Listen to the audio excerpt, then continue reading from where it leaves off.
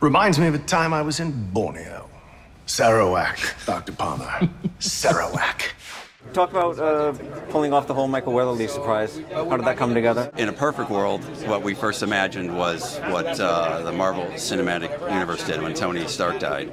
But I think when I started reading more about that, it was like an $80 million shot because everybody was off working and things like that. So we don't have $80 million, and most people were off working. So that was our original thought, was can we get everybody?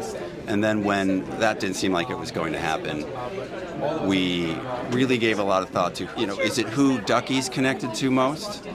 Which on one level would be Gibbs, but it was Jimmy who was there. And we thought, who Jimmy really would connect with, and also bring some levity to the moment, because it was a very sad episode and a very sad moment, and we wanted the history and we wanted the levity, and that's Michael Weatherly. It really is a no-brainer once you realize what that scene needs. It was amazing to see him that day while we were shooting it, to just be like, he's DiNozzo again. Like, there was nothing rusty. There was nothing. Yeah. He walked on the set, and as soon as he walked in that autopsy room, it was like I'm sitting in Video Village watching, and I thought, DiNozzo's back. Crazy. Yeah, and you can see the magic. Like you make the sausage, and you don't necessarily always see it for what it is. And having not seen him for so long, when he walked on, it was everyone was feeling it in the room, and he looked great, which was a little irritating. But and he was so gracious about it. As soon as I called him, he was all in on it from the very beginning, and that was nice too. Do you think Mark will ever appear on camera again during the series run? Of course, the door is always open.